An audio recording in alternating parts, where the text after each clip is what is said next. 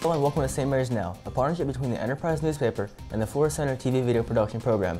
I'm Dylan Casoni-Burch. And I'm James King. And here's the latest news from the Enterprise.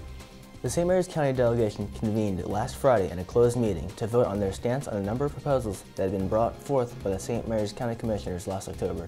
After a reporter inquired about the delegation's decisions, Delegate Brian Cosby told the Enterprise that the 3 delegates and the state senator representing St. Mary's voted unanimously on several bills that would specifically impact the county, including changes to the county's Open Meetings Act, the decoupling of the county government's debt from the St. Mary's County Metropolitan Commission debt, and an increase in the public accommodations tax. Approval for a solar farm in St. Mary's County has been delayed on account of objection from the nearby naval base. The application for the Whitetail Solar Project was filed last year by Lightsource Renewable Energy Development on August 26, requesting authority to construct a 20-megawatt alternating current solar photovoltaic facility along with associated interconnection facilities in the county. The facility was estimated to take up to approximately 81 acres and was planned to be built in Lexington Park near the homegrown farm market in Mattaponi Rural Legacy area. A January 6 letter from Captain Christopher Cox, commanding officer of the base, pointed out that the project is located within miles of the center airfield of NAS Pax River and could potentially impact military operations and readiness. About 2 years ago, Bill Dolans, now 51, realized he had weighed more than he ever had in his life.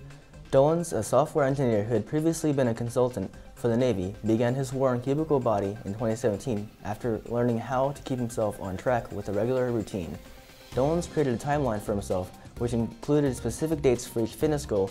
He started participating in local races and began working with a personal trainer. Dolan said that now he is more focused on his health than he is with his weight, stating, "I've ran races where people of all different sizes will pass me." On Thursday night's wrestling match, Lackey's Paris Blake lifted Lackey to a 35-34 victory over the Braves. Blake said, "I just didn't want to let my team down. I wanted to give it my all to make sure we got the win."